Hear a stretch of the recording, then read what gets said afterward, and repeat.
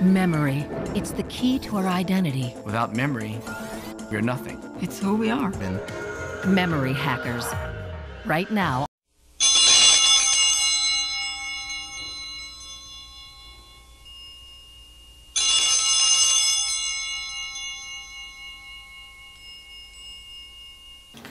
The city of Chicago passed a law that places a 50% tax on sugary drinks.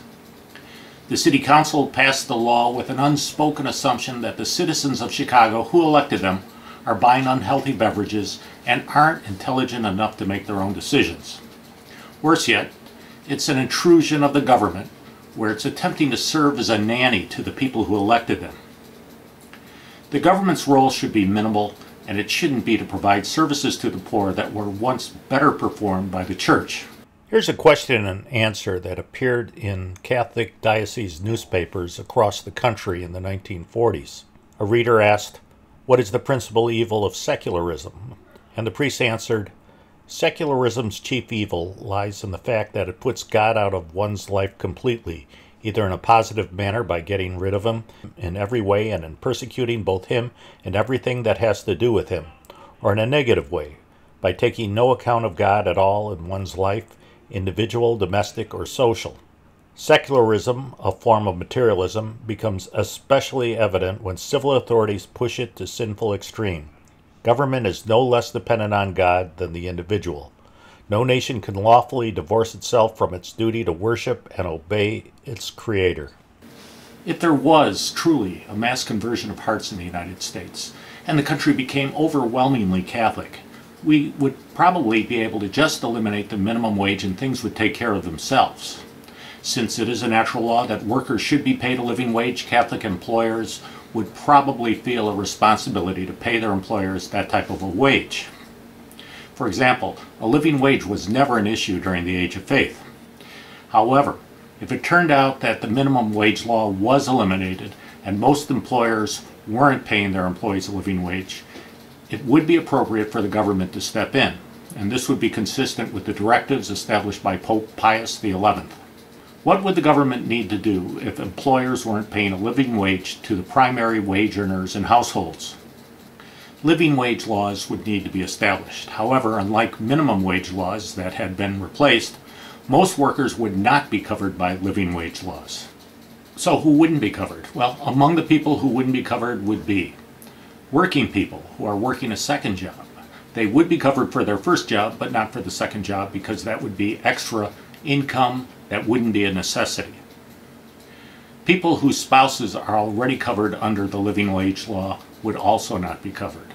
And this is because the goal of a living wage is for mothers to stay at home and nurture the children. And if both parents aren't working, that means daycare is raising the kids and the goal of a living wage is subverted.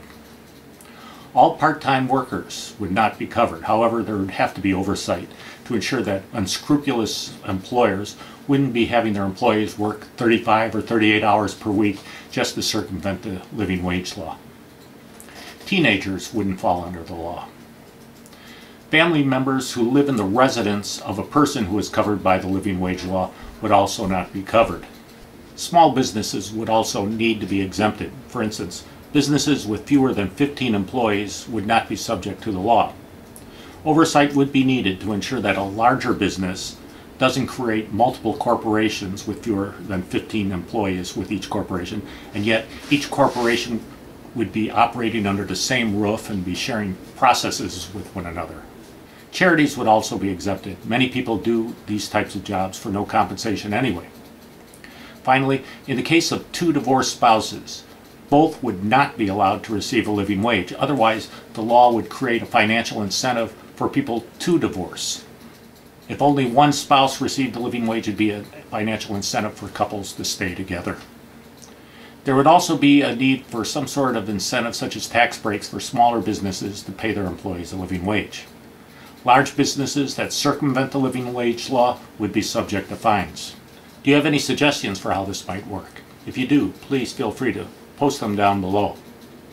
Well, I hope that you enjoyed this installment, and we'll be back again in about a week with another one in this playlist. And we're going to discuss some of the forces and organizations that are roadblocks for working people to earn a living wage.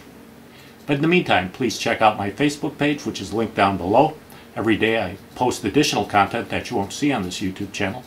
And please, pray for the church.